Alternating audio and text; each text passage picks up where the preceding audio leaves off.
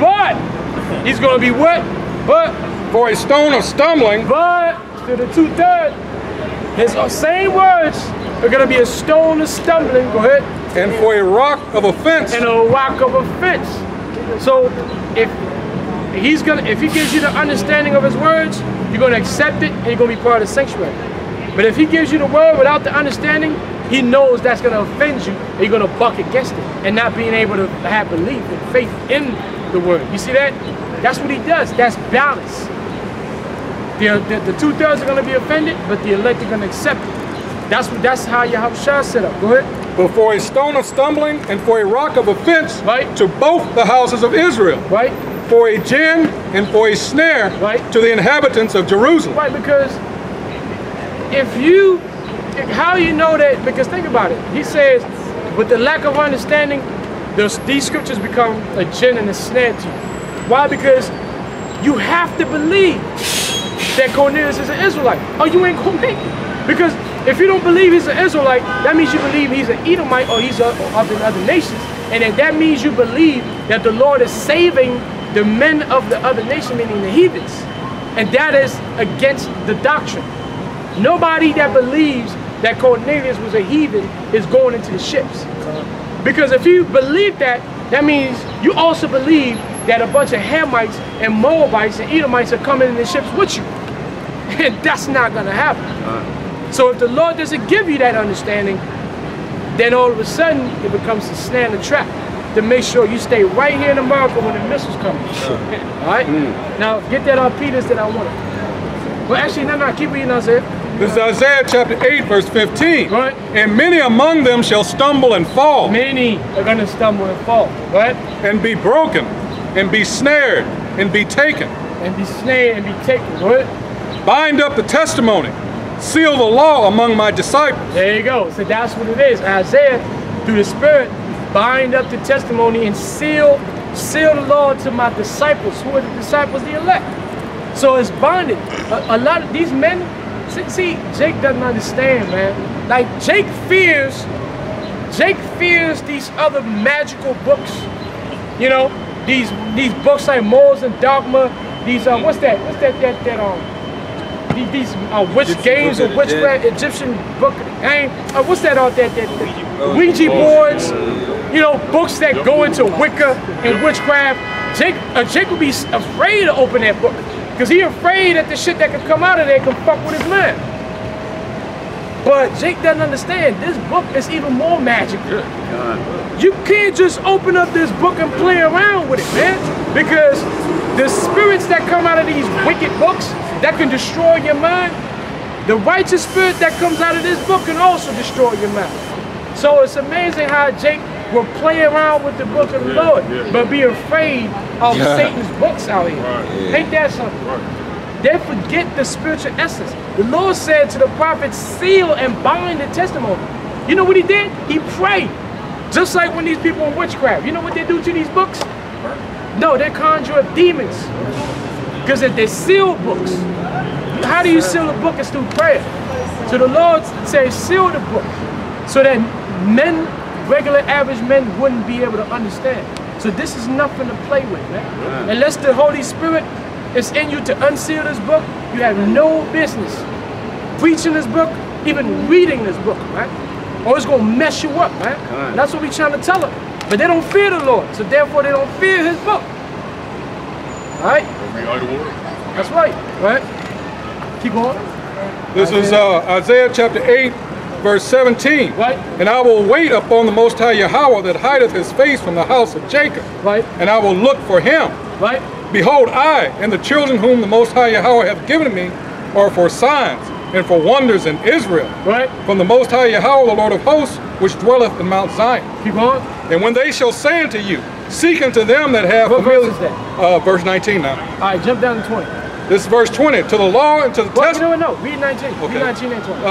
Isaiah chapter 8, verse 19. And when they shall say unto you, seek unto them that have familiar spirits, right, and unto wizards that peep and that mutter, right, should not a people seek unto their power? There you go. Everybody, that's what I'm saying. Everybody has got their power. They got their priest. You go to the Hamitic villages. Guess what they got? They got their guards, and they got the priest, right? They call them the priest, shaman, whatever. They got that. That whole setup comes from Israel. So you need to understand that. So when they want understanding, guess who they go? They go to the shaman, the priest, the witch doctor, so he can tell them what the hell is going on. Why is the God is not happy? You know, they know to do that. But the Lord is saying, how come my people don't want to do that to me? When I set up this whole process, I set up the men, I set up my son, I set up the prophets, who you got to go to hear my words. But my people don't want to follow that. But he looks around, but the heathens are following the setup. You see that? That's why the Lord is upset, right? Go ahead.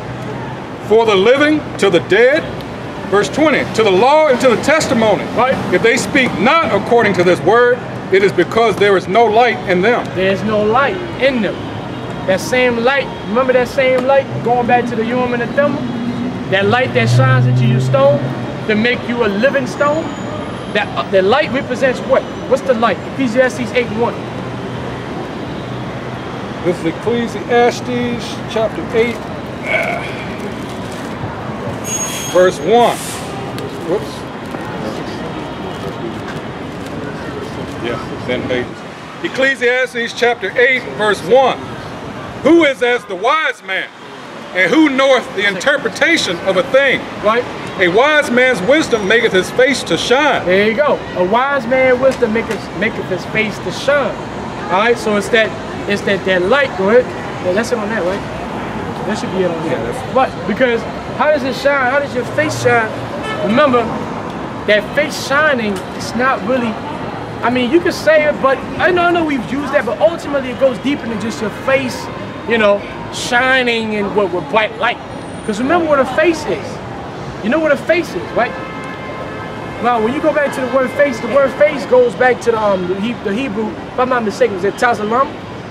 The image? The word tazalam, was it face or image?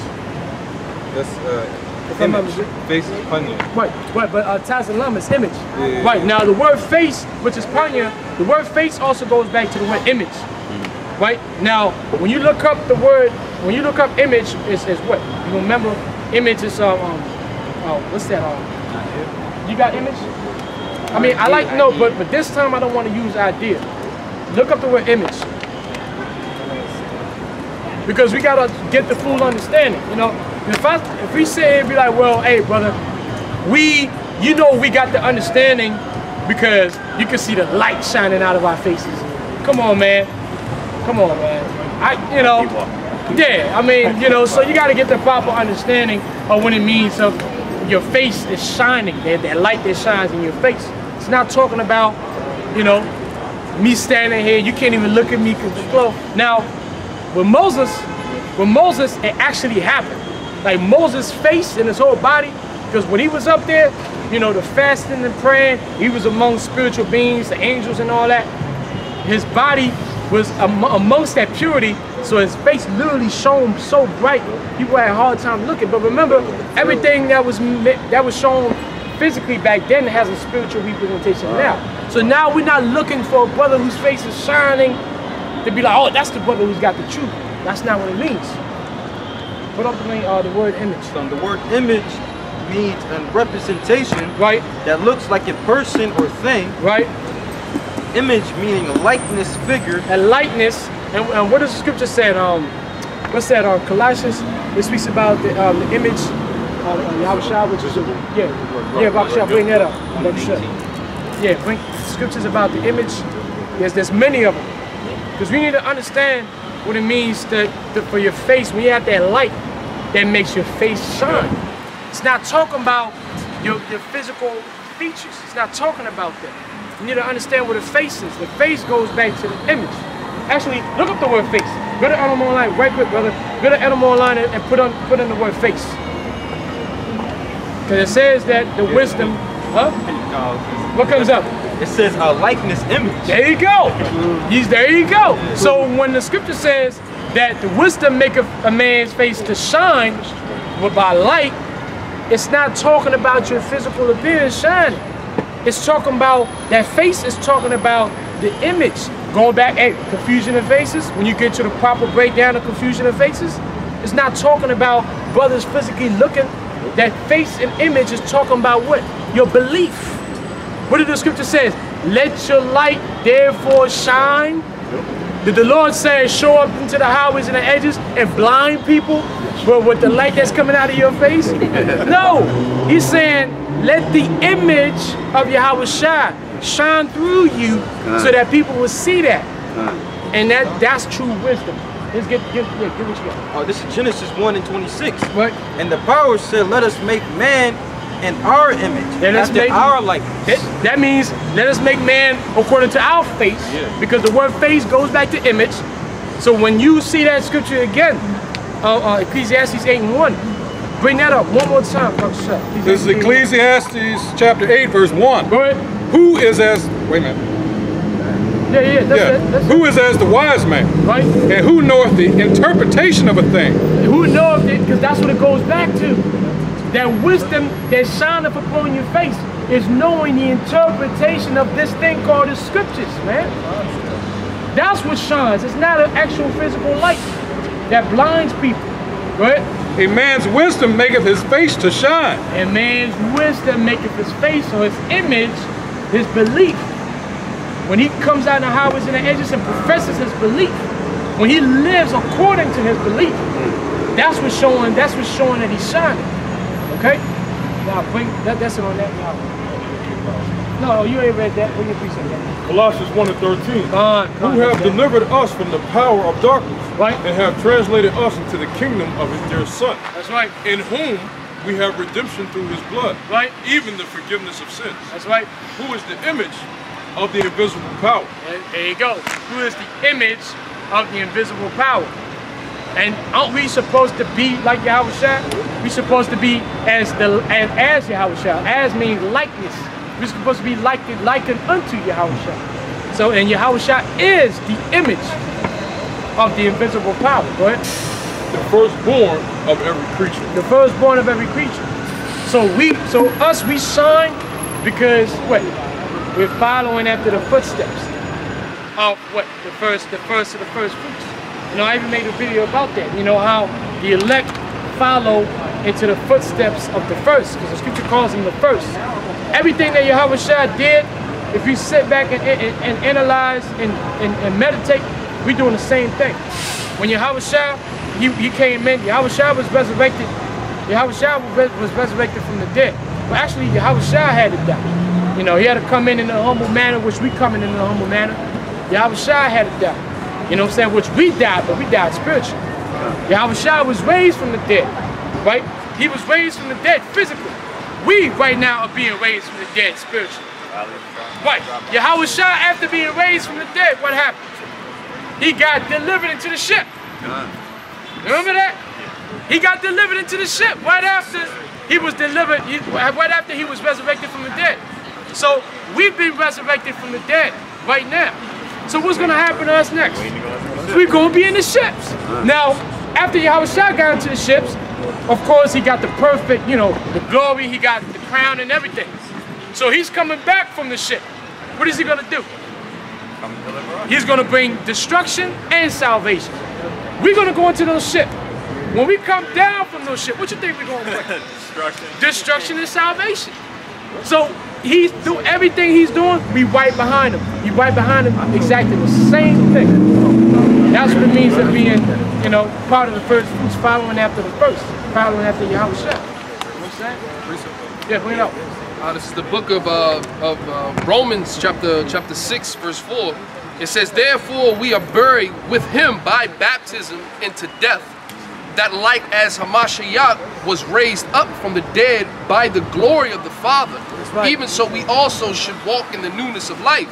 For if we have been planted together in the likeness of his death, there you go, the likeness, it says, image, we shall also in the likeness of his resurrection. That's right, because that's what it is. You know, the resurrection of Yahawashi from the dead, the physical resurrection, we was going to do the same thing, but it was going to be spiritual. Like you said, the valley of the dry bones. The scripture said a man that wandereth out of the wisdom or out of understanding shall remain in the congregation of the dead. So right now we're being resurrected from the dead. We're alive now. So the next stage is what? It's deliverance.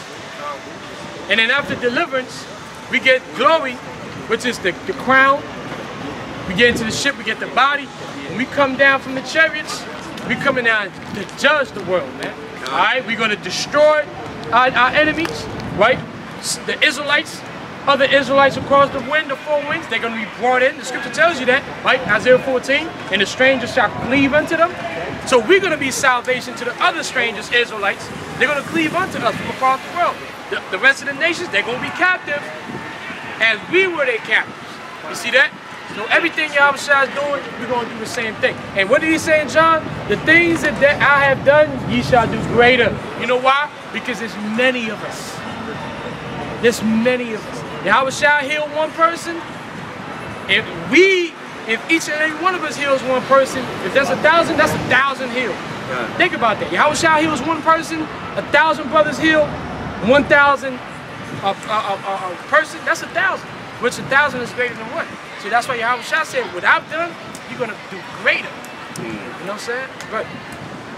It's a little bit more. It says, knowing this, that our old man is crucified with him, that the body of sin might be destroyed, that henceforth we should not serve sin. That's right. The body of sin is talking about his flesh and the mindset that comes with the flesh. You know, because the scripture speaks about the mind of the spirit and the mind of the flesh.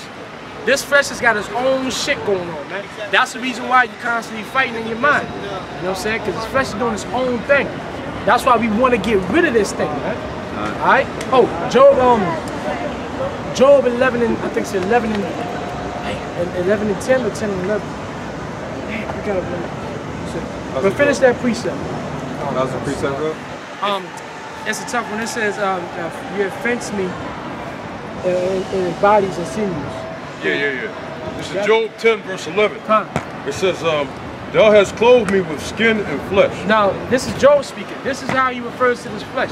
He said, thou, the Most High, has clothed me with skin and flesh. So he's letting you know that Job is not his flesh. He is his spirit. The spirit that's in the flesh. Go ahead. And has fenced me with bones and sinews. So he called bones and sinews fences. You know what a fence is, right? It's a gate. It's a prison. So Job is telling you, you put me in a fucking prison, man. Read that again from the top. It says, thou hast clothed me with skin and flesh. Go ahead. And has fenced me with bones and sinews. And has fenced me with bones and sinews. Everybody wants to get out of the way. Jail. And that's what we want to do. We want to get out of jail. This is jail. This is a fence. Alright? And that's why we wait for Yahawashi, because Yahawashi, he's already delivered our mind. Now he just got delivered the spirit from this body. You know, and you got guys fighting, they don't understand the salvation of Yahawashi. Yahawashi is not coming down to save the spirit and the flesh. Yahawashi is coming down to save the spirit. Whether you die, you know, if you get, you get the guillotine, it's still, your body is going to be separated from your spirit. When you go into this chariots, your body is going to be separated from your spirit. Either way, the flesh is not going anywhere. That's why we're not worried about this flesh. It's about salvation of the spirit. When Elijah was taken up, that's right. It was read that Elisha, like his cloak, his mantle, everything fell down, and Elisha put it on. That's right. Walked with it. So you don't take none of this stuff. Hey.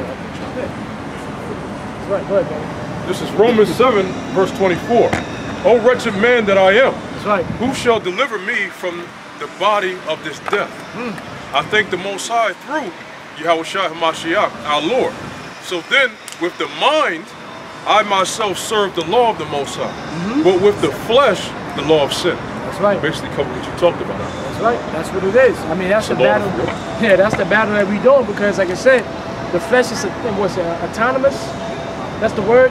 Autonomy. Autonomy means doing your own thing under your own rule. Right. So the flesh is operating on autonomy, which is not true autonomy, because the flesh is ruled by the flesh is influenced by angels on the left hand side, while the spirit is influenced by angels on the right hand side. So you got that battle going on, man. So if your spirit is right, your spirit is going to follow after the influence of what? Of the angels, and the angels influence your spirit through the Holy Spirit of Yahawashi Yahawashi. So these are intricate details that you need to know. So when you go off, you won't feel like, hey man, I'm a fucking demon because I went on. No. You had demons on you, especially on your flesh, that influence your flesh to go off. But it doesn't mean that you were with that. And that's what Paul tried to convey to Israel in Romans the 7th chapter. Because if you don't, you're gonna let your sins bury you, man. You're gonna let your sin. Once you believe that these things that you've done is who you are, then you already saying, yeah, man, I'm all Satan. Ain't no hope for me. Can't lose hope, man. Go ahead. This is Galatians 5:17. It says, "For the flesh lusteth against the spirit, and the spirit against the flesh. That's right. And these are contrary, the one to the other, right. So that ye cannot do the things that ye would." That's right. Now let's wrap up with 2 Peter chapter 2, start at 1. That's why you can't understand the Lord's way. You know, people try to. It makes them get confused about why the Lord would do it, but it's the perfect balance. It's the setup. He set it up like that so that we have to depend on Yahawashi. You know, that's the only way. That's the only way to get through the battle is just to depend on Yahawashi. Because if you depend on the law, you know, if it were down to the law, you'd just be put to death. You know, we don't have any priests. We don't have the priests of the Urim and the Thummim like we were going into. So by default, you got to rely on the scapegoat. You know, which is Yahawashi. That's right. Yeah, he is the scapegoat. Remember, we went into that. Remember, you brothers remember? That's that goat that's let loose. That's right. You brothers remember? That when we the whole term scapegoat. You know where that goes back to, right? Somebody who takes the fall. Right, but you know it goes back to the scriptures. It goes back to the law. Remember the law of actually releasing the goat into the wilderness for the sins of Israel? That's actually a law. That's what the priests would do. They would release a goat into the wilderness, right, to cover the sins of Israel. That's where you get the term scapegoat. Because instead of you paying for your sins, that goat will be released out there. That was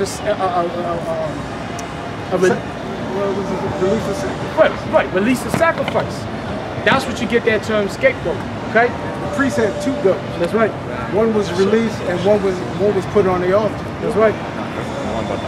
And Yahawashi covered both. Because Yahawashi was released into the wilderness for 40 days and 40 nights.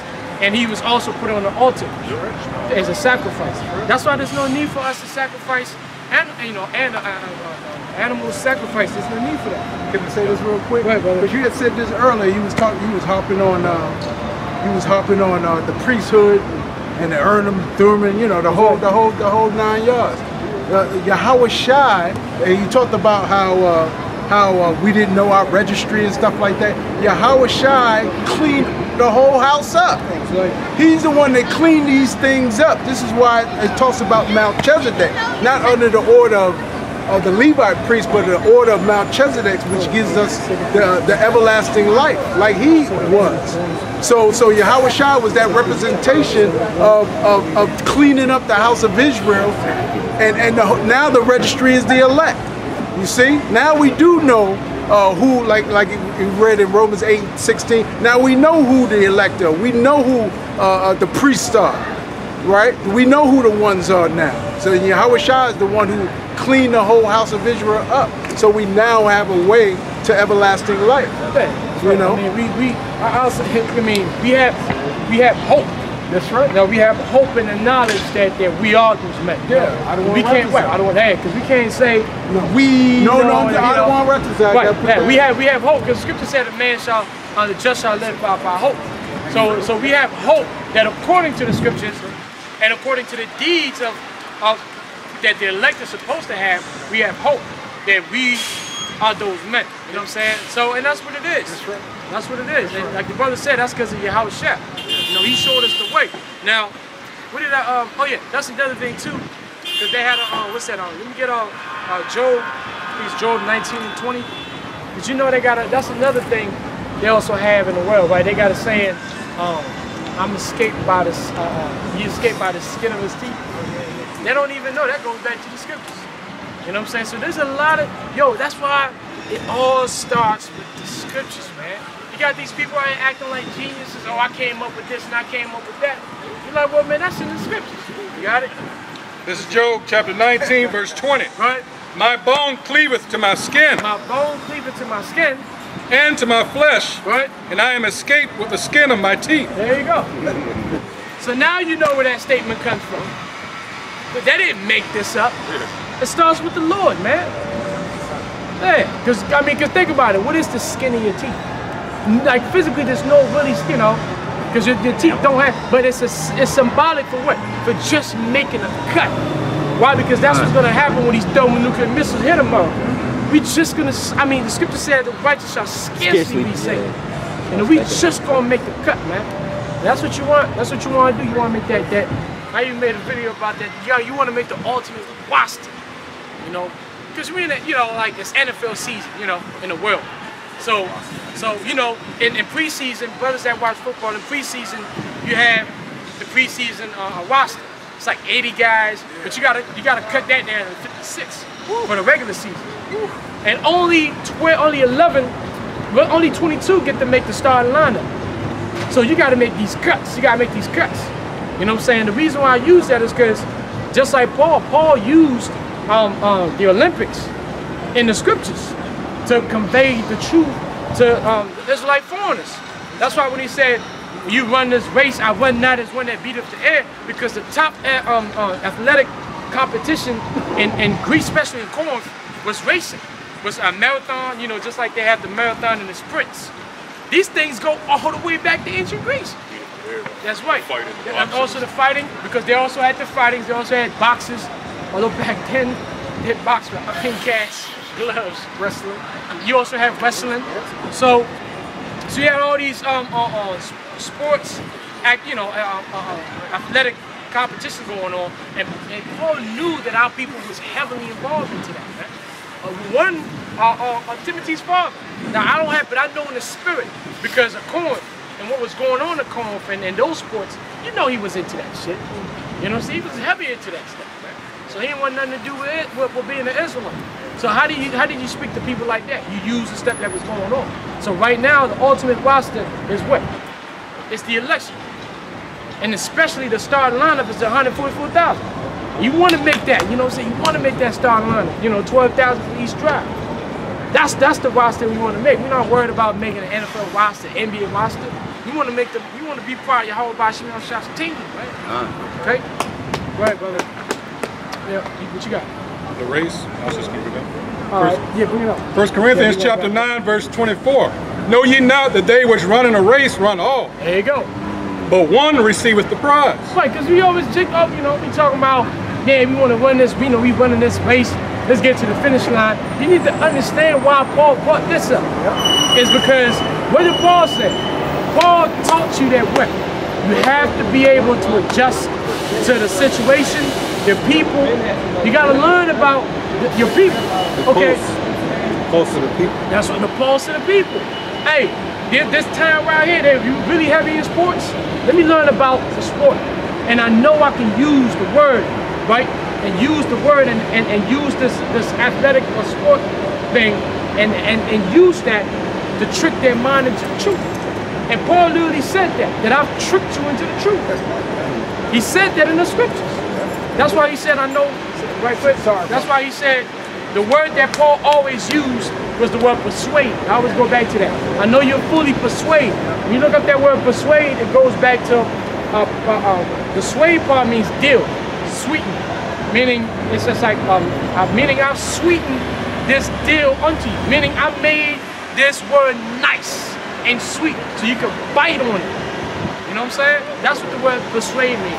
Making something so nice and so sweet that the person will have no choice but to bite on it. Right? You want to say something? I just want to say at the end of the Olympic when you win, you would get an ivory crown. So Paul talked about an incorruptible crown. So everything Paul was talking about was comparison of the times. Agriculture of the earlier times. Talked about agriculture and the different things. So Paul was just a man of his time. And we speak in our time. And try to convey to the people what it meant then as it is now, comparison, giving them, you know, very, what do you call it, the common denominator type speech.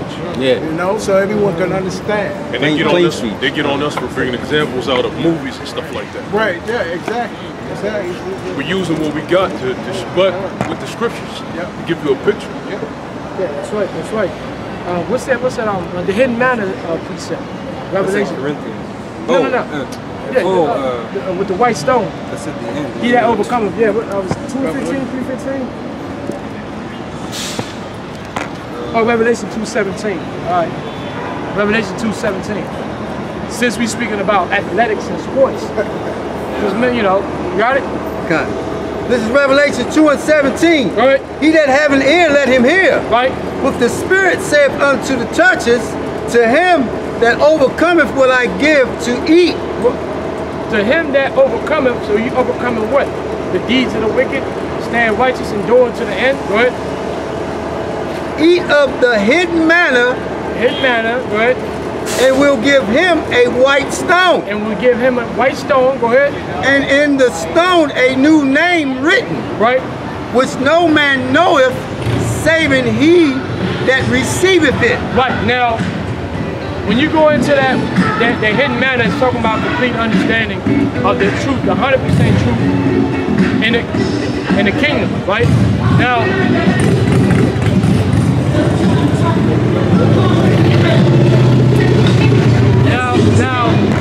the second part it says I will give him a white stone. Now, the white stone, you can see, you already know, we spoke about the white stone, right? The white stone is the Urim, right? In the Hebrew, Orion, meaning lights. Now, the white stone, remember, the white stone meant what? The white stone, which is the Urim, meant acquitted. That's what the white stone meant. The Urim and the Thummim, the Urim meant acquitted. So the Lord said, he that overcame, he that overcomes, or endure to the end, he's going to receive a white stone, the spiritual, meaning he's going to be acquitted of what? His sins. Because remember, the day of doom is the day of the law. That's when the law is established, and every sinner found under the law will be put to death. But if you're not a sinner, for you to not be a sinner under the law, you have to be under Yahawashi, meaning you have to overcome and wait faithfully unto Yahawashi. So the ones of us that overcome, we're going to be acquitted from our sins because Yahawashi died for us. So therefore, we're not going to be destroyed. So he said, I would give you a white stone, and within that stone, it says what? Is written a name, which nobody knows. That name, really, it's not a new name. That name is the name that Yahawashi gave you when he first made you. But the thing is, because of the process of coming down and living these 12,000 years of Genesis and Revelation, we was going to lose that name. But we was going to regain that name when we got back to Yahawashi. When that crowning ceremony, that whole thing, the names are going to be, that name is going to be given back to us. Yahawashi had many names when he came down in different incarnations. That's right. But he ultimately came down, he got his name again. That's right, Yahawashi. That's right, which that goes back to being the first. Remember, when we said one of the first, he's the first. He got his real name back, right? Because you know, his name is not what's it, Shalomah, which he came in as Solomon, right? But that was one of the names.